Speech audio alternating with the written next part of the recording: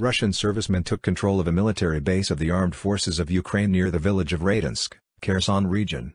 The Ukrainian military left their positions in a hurry, leaving the base with equipment, weapons and ammunition. The base was located on an area of 6 to 7 hectares. Among the trophies found on it are Ukrainian T-64 and T-80 tanks, armored personnel carriers, infantry fighting vehicles, and Ural vehicles. A few meters from the parking lot is a large hangar. It houses an ammunition depot. Mines, anti-tank guided missiles, mortar and tank shells. More than 4.5 thousand tons of ammunition. Some of the weapons stored on the street are rocket projectiles for multiple rocket launchers. Mortar ammunition and high explosive fragmentation shells are nearby. Presumably, various units were trained here: Marines, sappers, signalmen, tankers and artillerymen. The base could accommodate about 4,000 fighters. At the moment, Russian sappers continue to survey the territory to eliminate the mine danger. Equipment and weapons after verification will be sent to a special storage base.